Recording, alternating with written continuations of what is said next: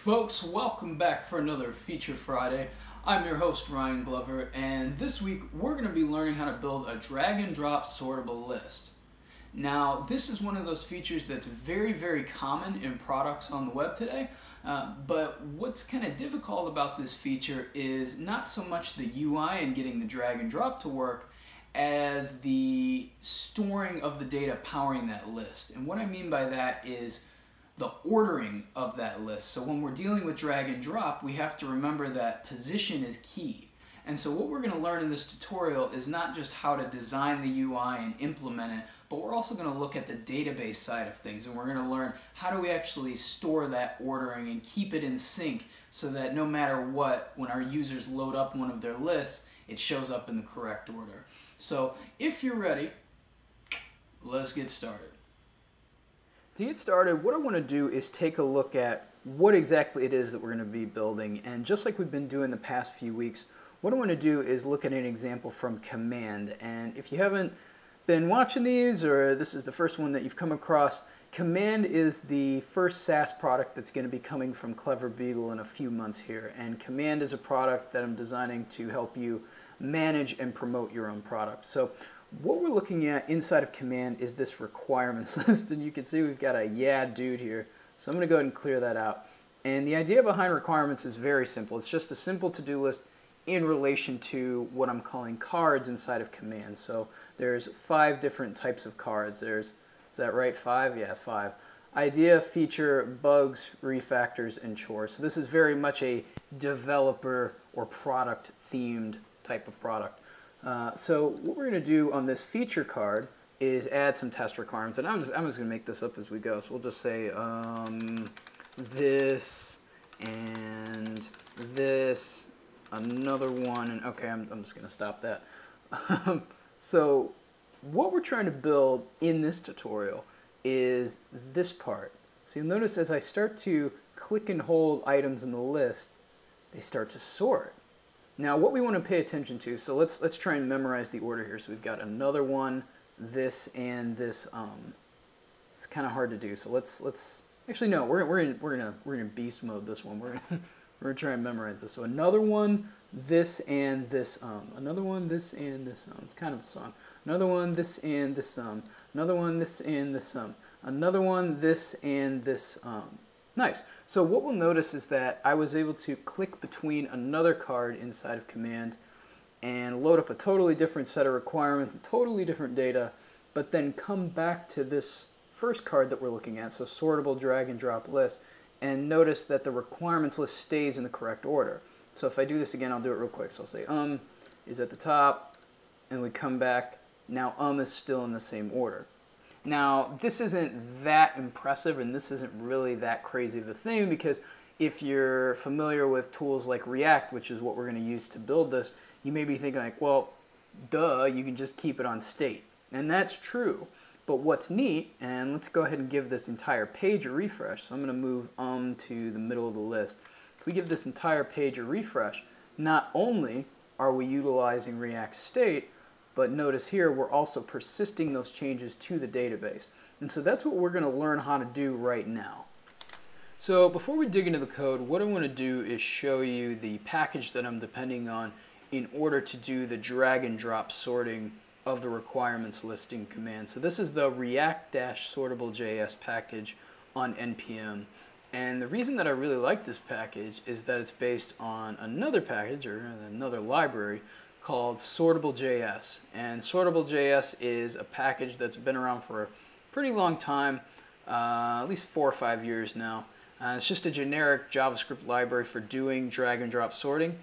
And so what's nice about this is that it's giving us all of that functionality, and then the react-sortablejs package is giving us a React component to take advantage of Sortable.js inside of our React UI. So jumping over to the code for this, what I want to do is show you first how we're pulling Sortable.js in here. So what we're doing is pulling in the sortable component from the react-sortablejs library. And if we jump down to the render method here, and this is the requirements component inside of Command. So real quick, if we jump back to our UI here, this is this list here. So when I'm doing all of that and checking things on and off, and this progress bar, all of that's the requirements component inside of command. And so at the top of that file, we're importing Sortable from react-sortablejs. And then down in the render method, we can see how we're putting it to use. So what I've got here is the Sortable component inside of the requirements list component. So requirements list here, this is a styled component. It doesn't look like it, but what it's doing behind the scenes is it's returning an unordered list component or unordered list element, HTML element, from this component. And so what we're doing is inside of that unordered list, I'm rendering the Sortable component, and then inside of that, and this is where this gets interesting, is I've got the .map function for my requirements list. So quite literally, we have our UL, but then we've got the Sortable component inside of that. And so what that's doing is it's saying all of the elements that we're rendering inside of that Sortable component are going to be given that drag and drop sorting functionality. And so if we jump back to the browser real quick, whenever I do this, so when I'm moving this, and we can see we've got this kind of like semi-opaque element that I can drag and move up and down. Quite literally, by virtue of adding that Sortable component to the UI and nothing else, that functionality is added, which is awesome. So this package is really good for just getting that basic functionality without you having to really lift a finger. It's pretty simple. So it's not fully functional yet, but it does give us that nice effect of dragging and dropping elements, which is pretty cool. Like, I'm not fiddling with state or anything like that. It's just automatically doing that for me. It's pretty cool. So in order to actually make this useful, what we need to do is dig into the onChange handler in Sortable. And before we do that, I do want to point out one thing, which is this data-id attribute. So what this is doing is it's allowing Sortablejs to detect which element is moving, and more importantly, and we'll see this in a few minutes here, the order that that element is sitting in the entire list. So if we go back to this list, each of these elements has an ID, and the ID that we're giving it is the uniquely generated ID from the database. So we'll get into the whole database side of this in a little bit, but know that each of these elements has a unique ID assigned to it, and what we're doing is we're relaying that over to React-Sortable, or actually Sortablejs is the one that really cares about this, via the data-id attribute. Now data-id, that's just a data attribute, so that's not some React convention or anything like that. So we could, you know, for all intents and purposes, do data-pizza equals _ID. It's going to work in the exact same way in terms of data attributes. So data-id is the one that React-Sortable is looking for. It's not looking for data-pizza. That's me. I'm looking for data-pizza. So with that data-id on there, the next step is to add this onChange handler. So we've got this.handle order requirements, and if we go and look at that function on the component, what we're going to see is that we're doing a few things in here. But before we dig into the actual mechanics of what's going on, what I want to show you is the order argument that's being passed to this function here. So you'll see that I'm logging this out. So what we're going to do is save this file. And the idea here is that whenever we change the order, whenever we sort our list, what we're going to get back is an array of the IDs. So remember, we have the data-id attribute back down here on each of our requirements. So whenever we sort the list, what's going to happen is Sortablejs is going to look for that ID, and then it's going to give us back an array of those IDs in the order that those items were dragged into position of. So if we go back to our browser here, let's just go ahead and give this a refresh, make sure we're up to date. So I'm going to say set a sortable drag and drop list, and I'm just going to move this. And so when I did that, we should have gotten a fire of the onChange handler of that component. We can see some arrays down here, but what I'm going to do is clear that out, and I'm going to drag this to the top. And you'll notice that we get an array of IDs back, and those IDs, again, are matching the IDs of the items in this list, and they're in order. So if we pay attention, we've got WLXTWL as this first item. So if I move this down to the bottom, so we're looking at WLX. If we look here now, WLXTWL has been moved to the bottom of the list. And same exact thing, if I move it to the middle, we'll notice that it starts to appear in the middle of the list. And so what's happening here is that react-sortable is communicating back to us, hey, here's the current state or the current order of items in this list. Now, in order to make sense of this back in our code, again, we have our handle order requirements function that's being called by the onChange callback on our sortable component. So literally, when we sort our list, this is the function that's being called. And again, it's being passed the order of the items in the list by their ID. So that's literally all we get. We get an array of IDs, but those IDs are in the order that they appear in the UI. So what we need to do now is actually make use of that list. And so the way that I've designed this specific component inside of command is we're utilizing state in order to actually display our requirements. And so to kind of unwind that a little bit, what I've got here is the view card modal component inside of command. So this is literally this entire component here with all of this stuff. That's the view card modal. And so inside of there, I'm rendering the requirements for this specific card. So if we dig into here, I know it's floating around, there it is. So we've got the requirements component being loaded, and you'll notice I'm passing requirements, so literally the list of items from the database, as a prop down to requirements. And so internally, inside of the component, in order to set this up, what I'm doing is I'm passing props.requirements as the default value for requirements on state. So literally, this.state.requirements inside of the requirements component is being defaulted to or being set to whatever those requirements are from the database if they exist. And so the reason I'm doing that is to make this whole sorting process a little bit easier, but also a little more performant. And so what I mean by that is we have to keep in mind, if we're going to persist this data in a database, ultimately, there's going to be some sort of delay between us making the change and that change hitting the database, and then that change in the database making it back to the client. And so as you can imagine, and you've probably run into this before if you've tried to do this, what's going to happen is we're going to get a really jittery UI. So if what I did was directly rely on the database value in the UI, if I make a change to that database value, or in this case if I resort the elements, what's going to happen is I'm going to have to wait after I've made that change for it to go to the database and then get back down to the UI. So literally there's going to be like a and then it's not going to work. And so what I'm doing here is I'm relying on React State to give the user that instant feedback visually to say like, oh, okay, hey, you've sorted the list. So literally we'll notice I just did that and it looks instantaneous to me as a user. Like there's nothing that's jarring about that. And what's nice about that is I get that instant feedback as a user, and then I can do a write to my database. So we're going to look at the write to the database next, but I wanted to make sure that's super clear. So that's why I'm using state.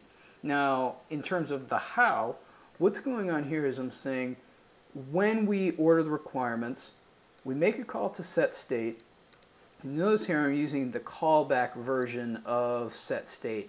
And so what that's doing is it's saying set state via a function that returns a new state object for me. So we can see here I'm returning an object from this function. So this function is returning a new object of requirements for me, and that new object of requirements, so requirements here is matching this .state requirements up here. So what I'm doing is I'm getting a function which is past the current value of requirements on state. So literally the current this.state.requirements value, and then inside of that function I can reuse that current value to do something. And so internally what I'm saying is give me the order that we're changing to. So this is the new order of IDs. And so you'll notice what I'm doing is I'm saying run a map over that order, and again this is a map over the array of IDs that we're getting from react-sortable. So that's all we're doing right now. We're just saying map over or loop over that list of IDs. You'll notice what I've got in my map function is a requirement ID, and again that's one of those IDs in the array, and the index of that item in the array. So those two things are super important. We've got the ID in the array that we're currently mapping over, and the index. And so to make sure that's super clear, because this is important, requirement ID here is one of these. So we're mapping over this entire array, and what we're getting is, so we're getting A8Y, then N9D, so we're just going in order of whatever the order is that we're getting back from React Sortable.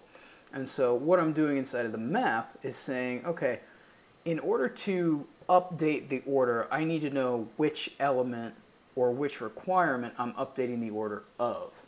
And this is the tricky part. So what I'm saying is, first, let's go ahead and find which requirement we're trying to make a change to. And so I'm saying, with a variable here called match requirement, and this is arbitrary, that's just what I decided to call it. So this is the requirement that we're currently trying to set the order for on state. So I'm saying, get the matched requirement, and the way that I'm doing this is I'm using a JavaScript find function. So the find function is a find inside of an array, so a JavaScript array. So find is on the JavaScript prototype for arrays. And so what I'm saying is, in the existing requirements array on state, so this is this.state.requirements, that's essentially what we're doing there. The reason we're not is because this pattern of using set state is giving us requirements directly as it currently exists on state. So I'm saying, in that existing requirements array, I want you to find the object where its underscore ID value is equal to the requirement ID that we're currently mapping over right here. So again, the ID that we're mapping over is one of these. So I'm saying find that item as it exists on state. So it currently exists in this.state requirements. Let's find it. And so what we're doing once we've got it is we're taking it and we're spreading its contents. So this is like if you've ever gone to a hotel and you have a suitcase, this is you unpacking your suitcase into the dresser drawers at the hotel. This is us unpacking the contents of that existing requirement onto this new object. And the reason we're doing that is we need to take whatever that existing requirement is, and by existing requirement what we mean is the ID of the requirement, the actual text of the requirement, so what we're doing. In this case, another one is the text of the requirement, or and, or this. Those are the text of the requirement. And we're also taking in the completed status. And completed status is when we check one of these off, that's what's telling us to change the look of the UI here and add to the progress bar here. So those two are completed now, just this one's completed. So we're tracking those three elements, but we're also tracking the order.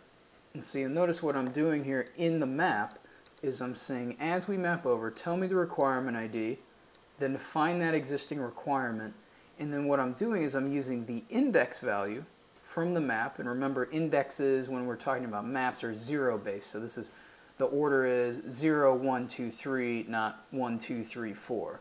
And so what I'm doing is I'm taking that index value and I'm setting that as the order. Now it may seem a bit confusing. So what's cool about this is that I can get away with that because I know that the order that I'm getting here, which again is that array of IDs, I know that that's in the correct order. And so by virtue of that, when I map over that, assuming it's in the correct order, I can also assume that the index, or rather the position of each ID in that array, is going to match the actual order on screen. And so if we kind of match that back to our UI, because this is pretty confusing. So if we go back over here, did I get rid of our, no, I kept it. Okay, so let's go ahead and uncheck that one. I'm going to do another sort. I'm going to move another one back to the top. Yeah, so we'll do that and then we'll do that. Okay, so the array we're paying attention to is this bottom one. And so what we'll notice is another one has A8Y4WX. And so that's our ID. And so I know that this is the first item in the array. And again, we're dealing with a zero-based index with an array in JavaScript. So this is position 0. I know that this item here, or 5 SAT, that's position 2 or 1 in an array. So again, we have 0, 1, 2, 3, 4. So even though we have 5 elements, we start with 0. And so back in our code, I know that that index is going to actually correctly reflect the order of this element. So, whew, that's the long-winded way of saying we're setting the order of the elements that we get back from react-sortable back onto state in the form of our requirements. So even though it doesn't look like it, what's happening here is we're taking that order, and because we're using a map, remember that a map in JavaScript is returning a new array. So we already know that order.map is going to get an array, and we know that this.stateRequirements is expecting an array. And the reason we know that is if we go back down to our render function, we can see that when we go to output the items or our requirements in our list, we're doing so using that this.state.requirements value. So that's what we're mapping over to output stuff onto the screen. And so back up here, we're saying, okay, go ahead and map over all those items, and for each item that you map over, return an object or return a new requirement with the existing contents of that requirement along with the new order, or in this case the index position of that item in the new order array, and then put all of that back onto state. That's a lot. This is something you really got to practice with to wrap your head around. This code is written as somebody who's done this too many times to want to say. So I've gotten this a little more efficient than you might when you first make an attempt at doing something like this. But trust that what's going on here is we're just saying update the value on state with the new order. That's what we're doing. So if that was confusing, definitely take some time to rewind this and go back and listen to that explanation a few times. Because it sounds like total BS right now, but if you really step through it and do it yourself a few times, you're going to see that, oh, okay, he's not kidding. It's just that's what it looks like and that's how it works. So all that said and all that out of the way, now what we can do is start to worry about the database side of this. So you may be thinking that when I say database side of this, that's the scary part of this. But in all honesty, the part we just stepped through was the scary part of this tutorial. So you can kind of, you can breathe a little bit. It's not going to be that terrible. And I kind of hinted at this earlier. So you can see here that we're doing our set state call, but then I've got a callback function as part of set state. So if I kind of de-prettify, oof, that's rough. Prettierify. If I de-prettierify this, you can see that what I'm doing is I'm passing a callback to set state after our actual set state function. And so just to make sure that this is clear, what I'm going to do is kind of trivialize this first part so that this is clear. So let's back this up a little bit. So what I'm doing, you may not have seen this before. So if we were just to set requirements directly to order like that, ignoring all the other content, this is probably going to look a little closer to what you've seen in terms of using set state. And you may have also seen before that you can pass a callback function to this.setState. And that callback function is literally saying after we can guarantee that the new value we're trying to set on state has actually been set on state by React, go and do this other thing. And so let's go jump back to our actual code. So what I'm saying is go ahead and set the new requirements order onto state and then do this. And so the and then do this part of it is I'm saying if this.props.onEdit is defined, and the reason I'm doing that if check is that this requirements component is used in two places in command. So it's used when you're creating a brand new card inside of command, and it's also used when you're editing or viewing an existing card inside of command. So I got to do a check here. I got to make sure, okay, if that function actually exists, then try and call it. And so what we're saying is update our requirements, and then once that edit completes or on that edit event, call to this.props.onEdit. And so because we're saying props, if we go back to where this requirements component is being loaded and where I know that the onEdit is being done, which is in the view card modal component, and again, view card modal is this entire component. So this manages the entirety of that card in the database. So back in that component, view card modal, we've got our requirements component rendered, but you'll notice we also have that onEdit prop being passed. And so that onEdit prop is calling to handle edit requirements. And if we jump up to that function, what that's doing is pretty much what you'd expect. It's calling to our database. Now remember that for command, what I'm doing is I'm using pup. So pup is the free boilerplate offered by Clever Beagle that you have full access to. So this is available at cleverbeagle.com/pup. And pup is a boilerplate application. It's based on Meteor, but it's using all modern JavaScript, Node.js, NPM packages, React, and all that good fun. And it's also using GraphQL for its data system. So when I say save this to the database, what I'm saying is run a mutation in GraphQL. Now, we're not going to dig into the fancy explanation of what GraphQL is and how all of that works. All I want to show you here is that, okay, we're communicating that change back to the database.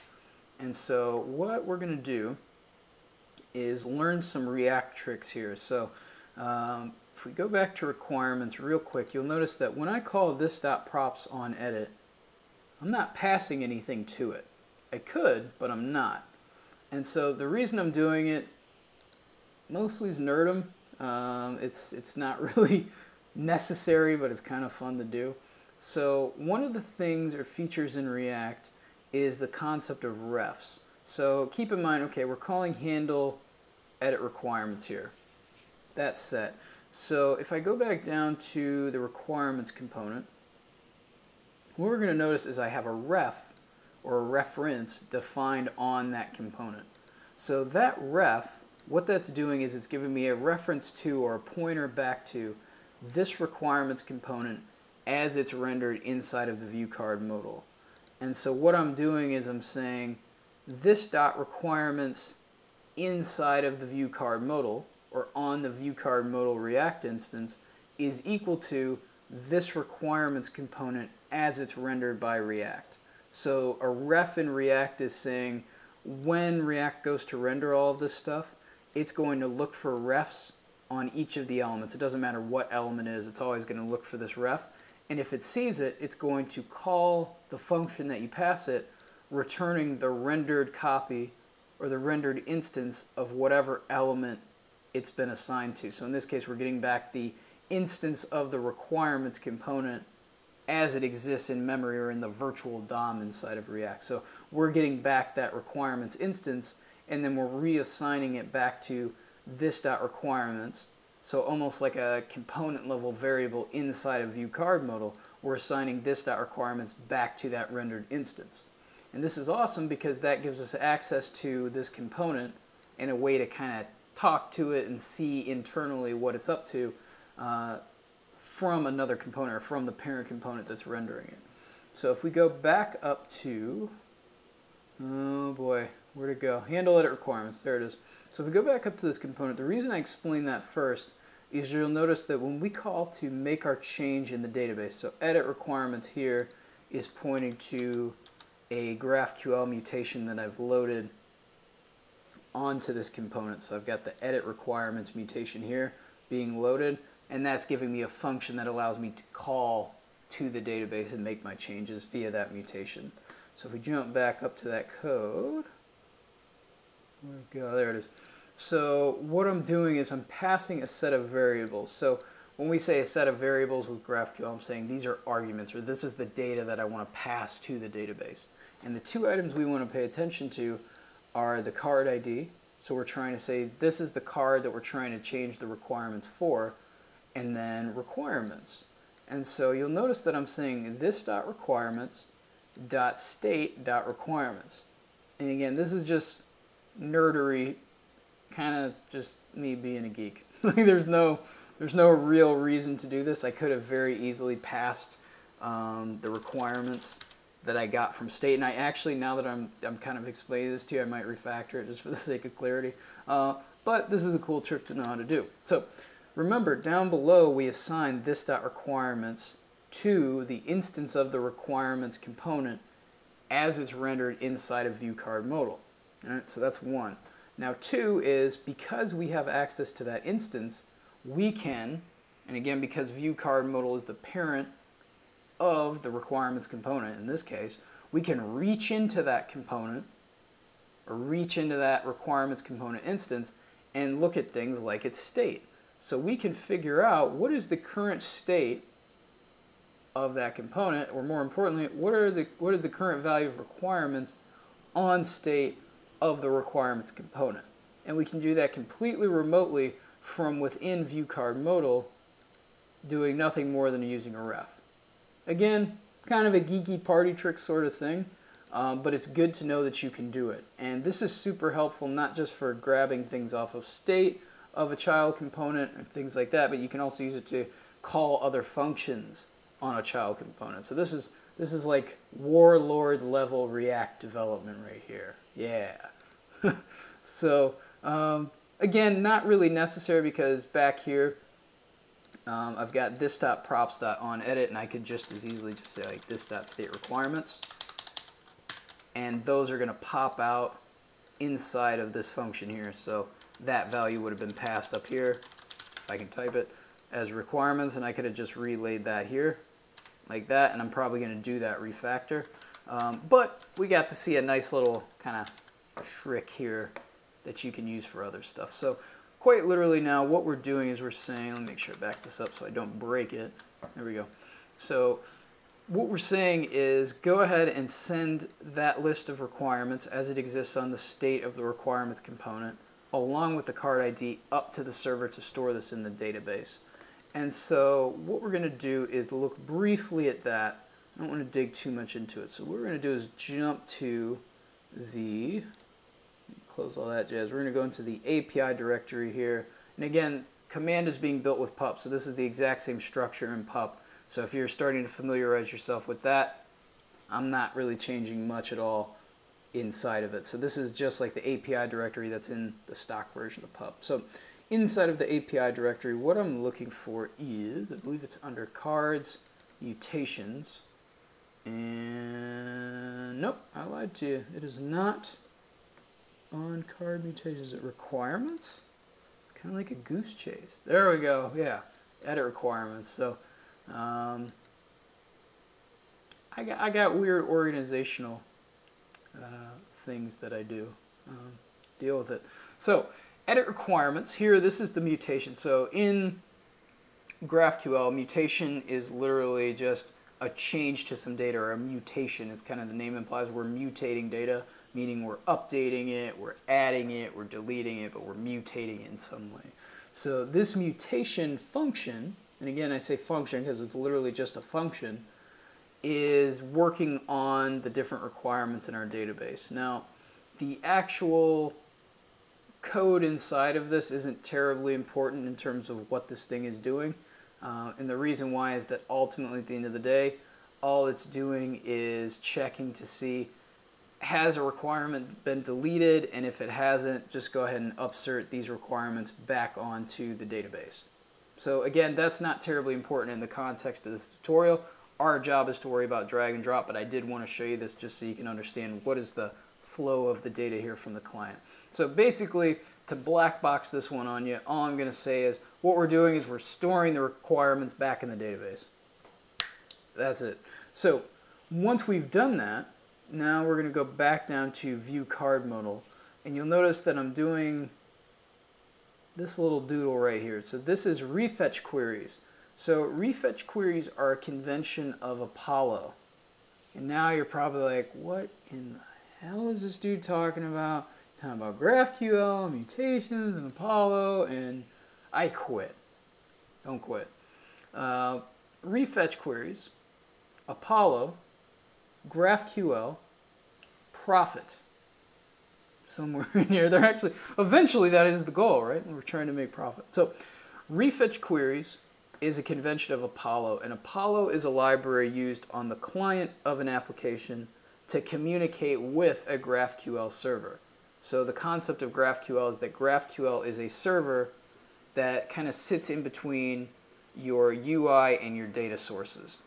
And so literally it's not really a thing that sits in between the two, but in terms of like a logical flow of how this is working, you've got your UI, so like your React components and all that stuff, and then those via Apollo can talk to your GraphQL server, and your GraphQL server is talking to your database. So if we go back up to our requirements mutation here, when I say GraphQL is talking to my data sources, I literally mean that GraphQL is responsible for calling this function, edit requirements, but then internally it's talking to, in a sense, the database or data source that I'm using. So in this case, MongoDB is what I'm using here, but it's talking to MongoDB on my behalf.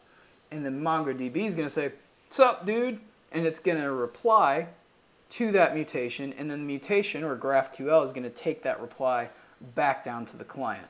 And so it's going to handle that whole process for me. So Apollo is allowing me to talk to GraphQL to trigger that entire process. And so here, refetch queries is a feature in Apollo that's allowing me to say, after I've performed a mutation, go back to the server and refetch this data. And so what this is doing is it's updating the cache in Apollo. So not only does Apollo allow us to talk to our GraphQL server, but what it also is doing is it's allowing us to store or keep a cache of the data that we get in response from the GraphQL server. And so when we say do a refetch query, we're saying go back to the server, get the current state of the data, and then put it back in the cache or update the cache. And so we do refetch queries in our UI to say make a change to the data on the database and the server, but then refetch the data so that our data on the client is up to date. And so basically what this is doing is making our data real time. So when I do that, what just happened is we had our onChange handler fire, we update the state of our requirements component. Once that's complete, then we're going and we're triggering that onEdit prop. That onEdit prop is then calling our mutation. That mutation goes up to the GraphQL server, and then inside of the mutation we change our database. That mutation completes, it responds back to the client, and then when we get to the client, we see that we have that refetch query. So we run that query, which is going back and fetching this entire card's contents again. So it's getting the card again. And then once it gets the card again, it's going to take that response, and as part of that card we have the requirements in the query, and I'll show you that in a second. So we take that list of requirements and we put those back onto the Apollo cache. So quite literally the cache is updating. And so keep in mind, so we're going to move this to the top of this list here. So if I do that and I go away from this card, so I'm going to click on Wally here, and this one doesn't have any requirements, so this is kind of neat. So we can see that the UI is dumping out. So I'm going to say totally different list. Wally is an awesome movie. Okay, so we're fudging with a totally different list of requirements here.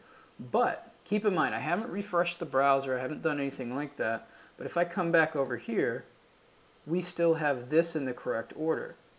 And the reason why, now keep in mind, when I close that modal, that state is being blown away. That modal is being dumped. So it's completely reloading a new card when I click on a different card.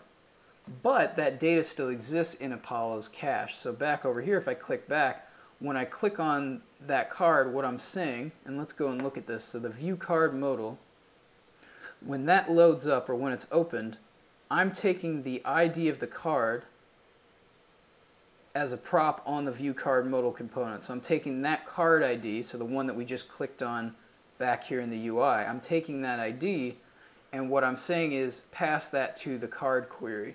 And if we look at the GraphQL query for the card, that's this whole turkey here. So we'll notice that as a part of that, it's giving us back the requirements for that card.